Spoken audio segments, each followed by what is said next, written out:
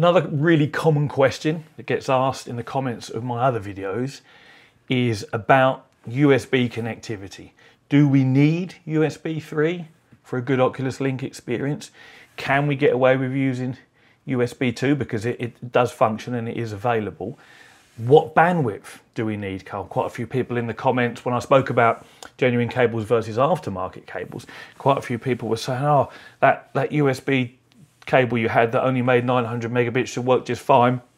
You know, USB 2 is only 480 megabits and that works. So why is 900 not a good experience, you know, versus the 3 gigabits per second that I was getting with a decent aftermarket cable and with the Oculus Link cable? So that's what we're going to talk about today, because the actual bandwidth, as in the amount of data that can be transferred over the USB cable to our Quest 2s, that's not the issue. It's about reliability of connection, smoothness and latency. Now, I tested exactly how much bandwidth is used, both on the genuine Oculus Link cable over USB 3 and using a good quality USB cable over USB 2 to see exactly how much of the available bandwidth was being used, and then sort of try and help. I spent a few hours playing around, experimenting with the two to be able to put this video together and again give my experiences with it and the figures, the numbers that I've measured, feed it back to you. Now again, I'm not a USB bandwidth expert. This is just what I've managed to do. I think I was using a program called Active Advanced USB Monitor. So that's what I was using to monitor the bandwidth being used by the Oculus Quest over Link. Now I maxed everything out as far as settings goes for Link. So I went into the Oculus debug tool and I experimented right up to 500 megabits, and then in the Oculus software I set the resolution to 1.7x. Everything in game was turned up to maximum. So this is the most amount of 90 hertz, of course, as well. This was the most amount of load you could possibly put on Oculus Link to be able to do these experiments. And these are what I found. So my USB 3 port, even though there's a theoretical 5 gigabits per second bandwidth, once you take away overhead and real life practical figures, you see about 3.2 gigabits per second. My connection was showing bang on 3 gigabits, so pretty much as you would expect. The USB 2 port, again, theoretical of 480 megabits per second. Once you remove the overhead and a real life practical figure, gets you down nearer to about 360 to 370. My USB 2 port measured 364 megabits per second of available usable bandwidth. So this is what we had on offer. Now, what the Quest actually uses is as follows. My USB 3 connection, totally maxed out, was pulling and pushing 350 megabits per second. And that was everything maxed out. Maximum quality, maximum refresh rate, maximum bit rate, the lot, 350. So nowhere near the available bandwidth of a USB 3 port, absolutely. And not even breaching the realistic bandwidth of USB 2. Because as I said a minute ago, my USB 2 measured 364 megabits per second of available bandwidth. So 350 would just be under that. So why is it when you use USB 2, you get a far worse experience, because you do, than with USB 3? And why is it obviously that Facebook or Oculus recommend we use USB 3? So this is what we'll talk about now. The difference between the two protocols. And I've got a little list here of sort of technical data, so I'm going to keep referencing it if it seems a little disjointed. So USB 3 is better. First of all, we have a more stable connection. USB 2 is prone to drop-offs and slightly unstable connections. And obviously when we're talking virtual reality, the last thing we need is an unstable USB connection, whether it disconnects completely and ruins, you know, the moment you're in the game, or whether it just drops a packet of data here or there and we get stuttering. Neither of that is any use. So USB 3 is far more stable. That's just a tick for USB 3 straight away. The second thing, and this is really quite important and slightly confusing, is the speed. Not the bandwidth, the speed. USB 3 can transfer up to, realistic figures, 3 gigabits per second on my machine, whereas USB 2 was 364. So it's almost 10 times more data in the same 1 second of time. Now, it doesn't achieve this by sending more data at the same time in like a parallel setup. So like, let's say USB 2 had 10 pipelines and USB 3 had 1,000 pipelines, all sending data at the same time. That would be like a parallel situation. From what I understand, the reason USB 3 can send so much more data in 1 second, 364 megabits versus 3,000 megabits or 3 gigabits, is because of the speed at which it sends it down the line. It physically sends the data faster. So what this means is a much lower latency. When you're waiting on a frame to be drawn in your Quest that's being sent from your PC, if it can get to you 10 times quicker than on a USB 2 connection, you're going to have 10 times potentially and theoretically less latency. And this applies to, moving of your head, moving of your controllers. When, let's say you move your head, your Quest will send information back to your PC to say that you've moved your head, the data from the tracking cameras.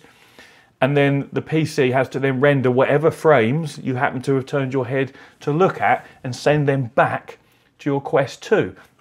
The faster that can happen, the smoother the experience, the less latency and input lag that you're going to see. So this is the second reason why USB 3 is way preferable to USB 2. So the first reason is simply that it's a more stable, reliable connection. Second reason is it physically sends the data 10 times faster, or in theory, and from my understanding, like I say, I'm no expert, which is going to give us a lower latency experience, more of a lag-free experience and less input delay.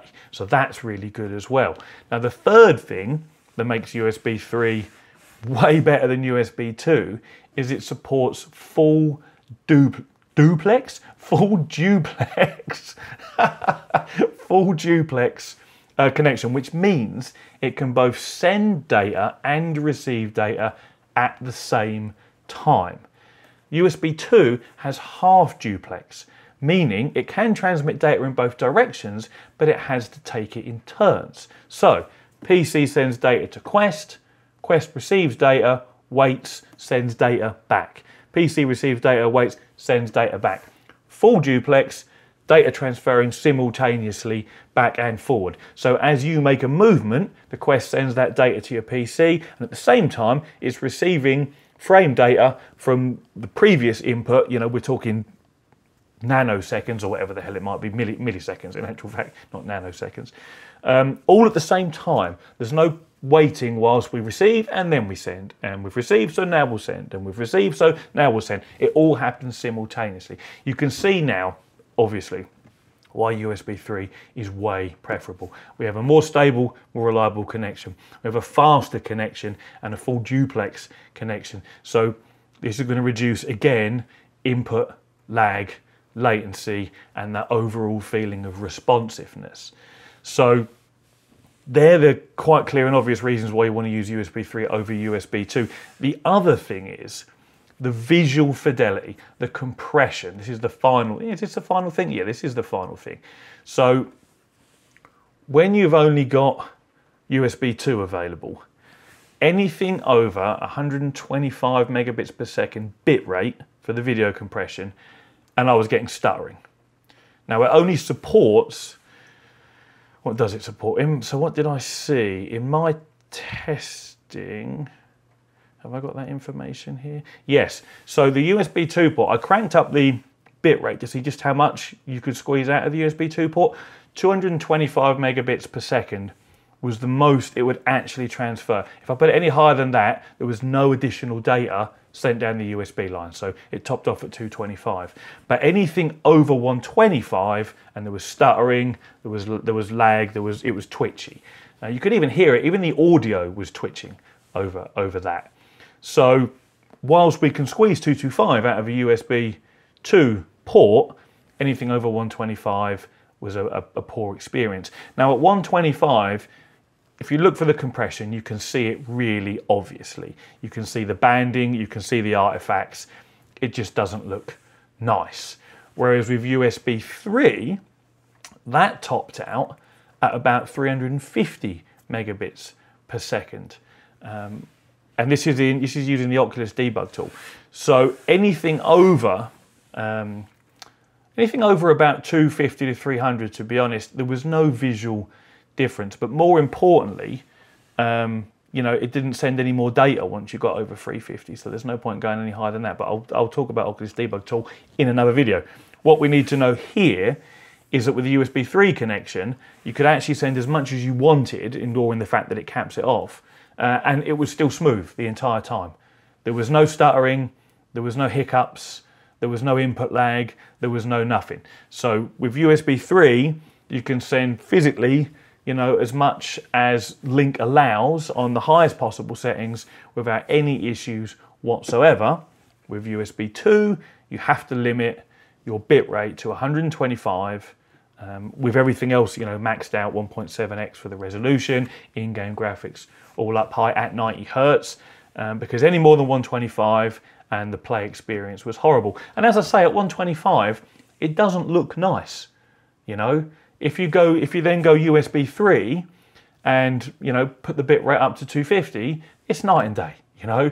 Like at 250, you almost can't see any compression at all. At 125, it looks crap, to be honest. Now, of course, if you've only got a USB 2 connection, then you're going to have to use it. But I imagine most of us, if we have VR-capable PCs, have got a USB 3 connection, whether it's a USB Type-C on a graphics card or on a motherboard, or whether it's just a normal you know, USB-A shape plug, pardon me, but USB 3. So there's no reason to use USB 2, you know, and every reason to use USB 3.